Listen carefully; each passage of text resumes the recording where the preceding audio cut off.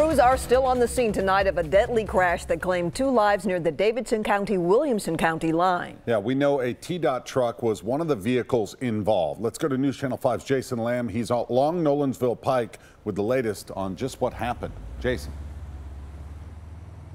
Yeah, that's right. And breaking news, in just the last 3 minutes, police have now started letting one lane of traffic go through here on the southbound lanes of Nolensville Pike.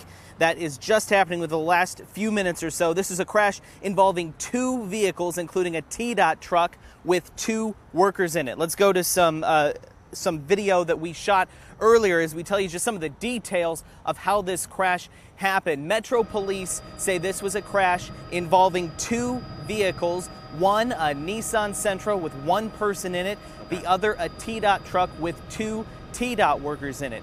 They apparently both crashed somewhere here south of Old Hickory Boulevard on Nolensville Pike.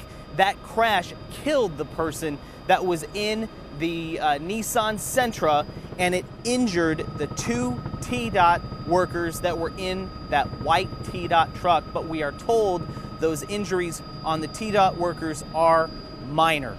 But cleanup continues here as tow trucks continue to arrive to clear up the scene. But again, traffic is now back open to 1 lane going southbound here on Nolensville Pike.